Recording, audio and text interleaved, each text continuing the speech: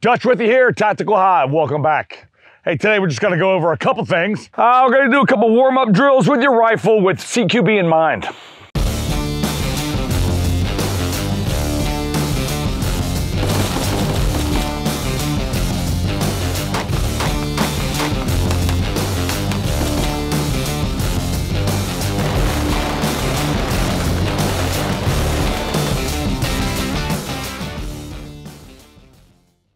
So today we're going to talk about... Hey Dutch, did you know today's video is brought to us by TacPack?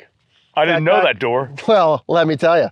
TacPack is a subscription-based company that sends out a box every month of items from the EDC survival and tactical realm.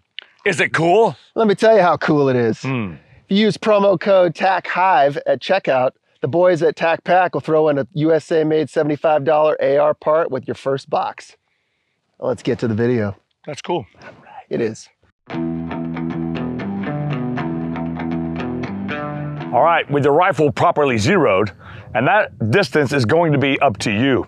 So that's 100 meters, that's 200 meters, that's 50 meters, that's 37.5 meters or 36.5 meters, or whatever distance you zero your rifle at. You have to know the holdover, right?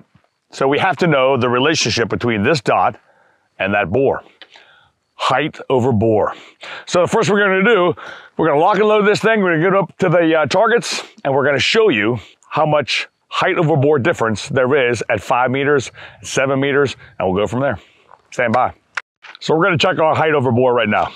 The relationship to where I fire this rifle, the dot, where the round goes on target.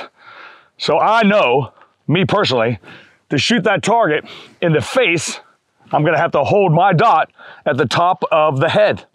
It's about 3 or 4 inches. I'll show you.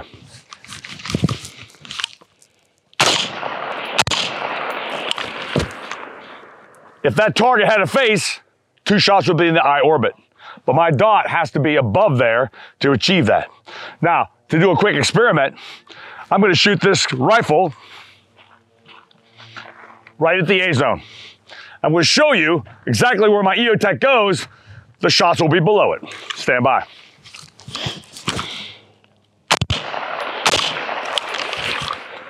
So you can clearly see, right? Everybody knows that my hold off is about 3 inches. It's about right. With close quarter battle in mind, you will be shooting and you will be moving. Shooting on the move. Shooting on the move doesn't take a whole lot of science. Some instructors will tell you have to roll your feet, or you can only shoot with your rifle is both feet at the same time on the ground. That's a myth. Do you think that you're gonna exit your vehicle and get into the house, or go through the main portal and go down the hallway, and you're gonna stop to shoot, or you're gonna roll your feet? No, you're gonna be scared, your cortisol is gonna dump, you're gonna be high heart rate elevation, and you're not gonna do those things. You're gonna go back to what you know. All I would tell anyone is to just use your legs as shock absorbers, drop your center of gravity slightly, right? Have a great connection with your rifle, and put the dot where you need it, and squeeze the trigger. A lot of it comes exactly from here. Know where your trigger breaks, stay on that wall, and get back to it. Stand by. The command will be shooter ready, stand by, move. Then the command will be up. I'll raise my rifle, put the dot where I need it to be. You'll see that I drop my center of gravity slightly, and I have a great connection with my non-firing hand into my firing shoulder. Stand by. Shooter ready, move. Up.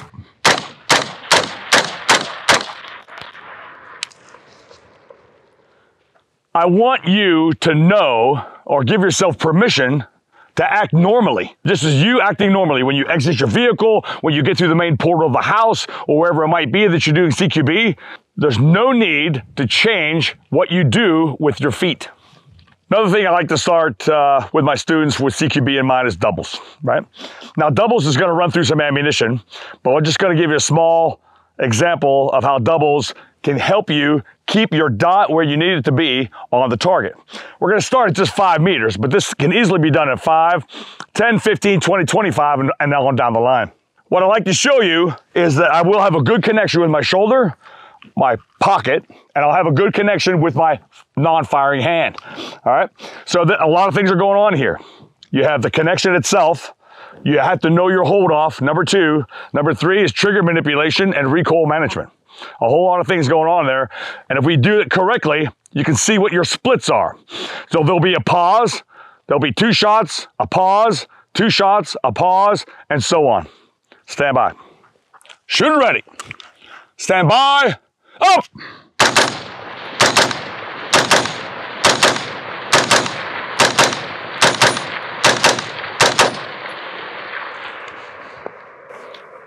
That's your first round of doubles at 5 meters complete. Certainly while doing CQB, if you're even in a static position, you will turn to meet, address, and eliminate your threat. So we're gonna cover a couple of turns, left and turn right, and we'll do a 180 as well. I'll show you what I do, and you can use it as a tool in your tool bag if you like. When I stand by to get ready to do a 180 or a 90-degree turn, I'm at a decent stance, right? My rifle has got a decent connection into my pocket and my shoulder, and I'm at the low ready. Now, when the command is given, stand by, I'm gonna lock onto my target. On up, I'm gonna rotate 90 degrees, raise my rifle, make sure I know what the threat is, or not a threat. Target discrimination, of course, is important. And I'll raise the rifle, put the dot where I need to, and take 2 accurate shots into the A zone of this IPSC target. If you watch my feet, and I want you to, all I'm going to do is drill a hole into the ground with my left foot and rotate my body over into the same basic stance I had before and raise my rifle and shoot the target. Stand by. Shooter ready. Stand by. Up. Now, you may see some instructors or some shooters shuffle their feet as they go from left to right. I don't do that. I want to be as quick as possible to get to the enemy threat. If you don't do it for yourself, do it for your mate. Do it for your partner. Do it for that guy that's with you on the CQB team, right? Because your rifle is his shield. I'll do a quick demonstration of 90-degree right, and then I will do a demonstration of 180-degree turn. Stand by. Shooter ready. Stand by. Up.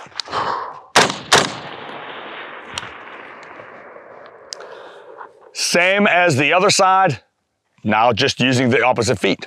Now we'll do a demonstration of the 180. A quick dry run will tell you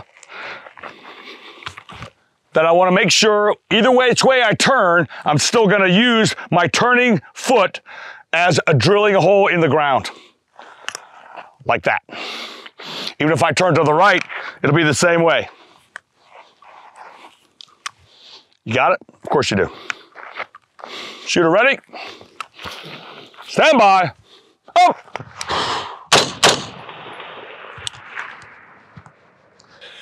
Please notice also that there are 3 sight pictures in this drill. 2 shots, 3 sight pictures. First one, second one, and that's right, a follow through. So not only is it a follow through, but it's an additional sight picture that I'm still connected with my rifle, still in the pocket of my shoulder, and my finger is still on the trigger. I'm right at the wall, ready to engage the target again if necessary. Once the engagement's over, you quickly see I come out of the target and the weapon on safe with my forefinger.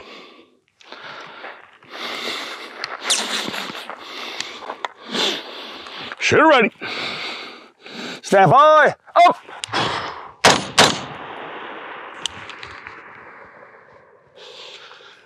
Does that all make sense to you? Of course it does.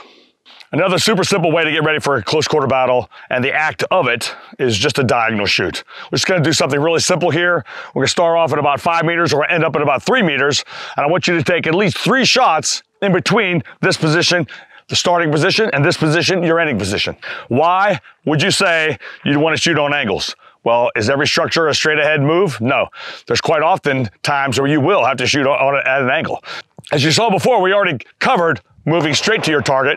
Now we're going to shoot it from an angle. Stand by. Shooter ready. Stand by. Move.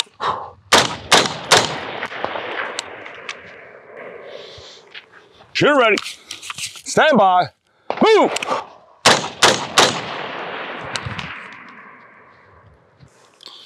Just a simple drill to start getting you ready for those distances that can be known in close quarter battle. Close quarter battle, keep in mind, is an action. The distance is a completely separate thing. So when we start doing a whole nother series of talks about what is CQB distance, that'll be up to you and where you are. Think about this. If you're in a hotel and that hallway is 200 feet long, is it now CQB distance? Yes, it is. Certainly 3 meters when you walk through a door or any other portal and you find your enemy right in front of you, this is now also CQB distance. Does that make sense? Of course it does. You may ask yourself, how many rounds am I going to fire in my close quarter battle engagement?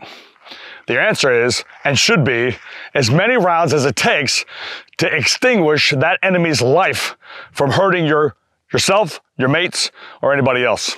So, this next drill, created by Bill Wilson, is called the Bill drill. This is 6 shots in succession with a 7 sight picture, my idea, not his, in succession on this A-zone target. So what's going on in this? Good connection, know your hold-offs, trigger manipulation, recoil management. Just like the doubles, but now we're gonna do 6 in succession, just 6. Stand by. Shoot ready.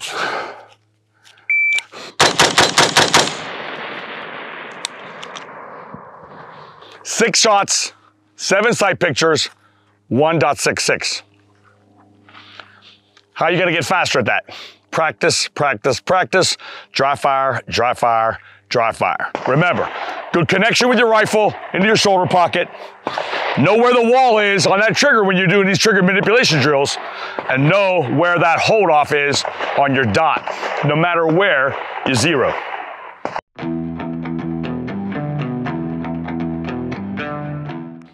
All right, so what we went over today was putting tools in your tool bag, shooting on the move, knowing your hold off, doubles, shooting diagonally, and the Bill drill.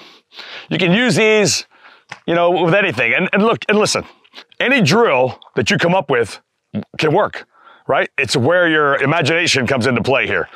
Any kind of drill can be beneficial to you, whether it's a modified X drill, the static X drill, on steel or on paper.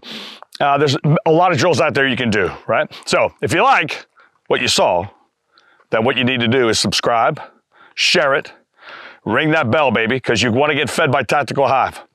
So until next time, Dutch, out of here. God bless.